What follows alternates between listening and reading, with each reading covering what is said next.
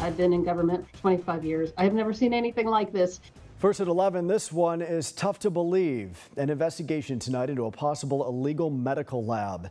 It was operating out of an abandoned warehouse in Reedley. Inside, mice bioengineered to incubate the COVID-19 virus. The lab was discovered near I and 9th Streets. 30 refrigerators and freezers, some broken, were found filled with bodily fluids. Health officials tell us they are shocked at the biological house of horror. CBS 47's Juanita Adame live in studio with the shocking details tonight. Well, Brian, this story is so complicated. There are local, state, and federal agencies all involved. Now, what prompted this investigation was a simple garden hose that was illegally attached and coming out of the back of a building.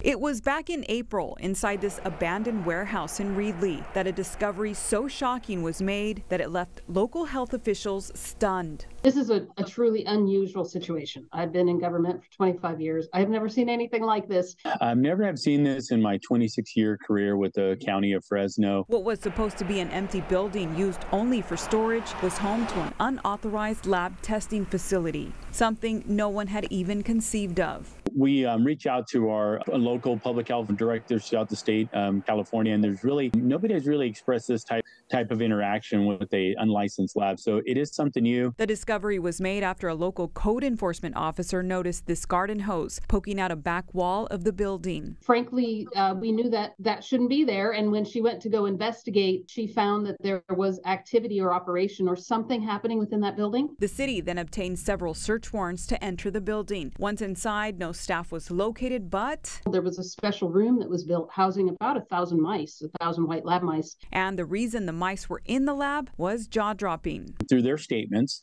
that they were doing some testing on laboratory mice there that would help them support developing the COVID test kits that they had on site. Documents show the lab was also being used to produce pregnancy tests.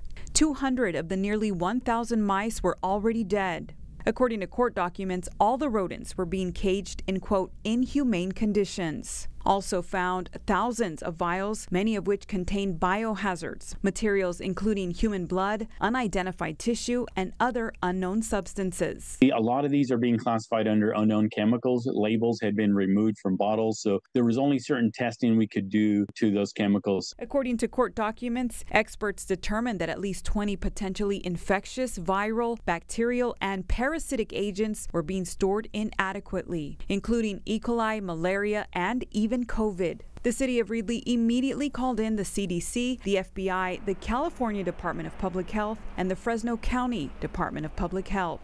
I think because of that swift action that was taken, we really have been able to maintain public safety this entire time. Over the course of several weeks, investigators figured out just what they were up against. And as of now, there are no more biologicals, there are no more mice, but they still will see us abating.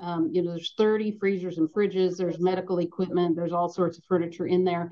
And so they'll still see some activity. Nothing hazardous at this point. Prado said the owners operated under the name Prestige Biotech, and so far they aren't saying much. Some of our other federal and state partners still have active investigations going, so I really can speak more to the building side of it. Now again, Reedley city officials emphasized that the lab had no city approval to operate and was supposed to be vacant. Investigators are working to figure out what to do next. Live here in the studio, Juanita Adame, CBS 47 Eyewitness News. Nita, what a wild story. And for continuing coverage, of course, stay with Eyewitness News right here on TV and online at yourcentralvalley.com.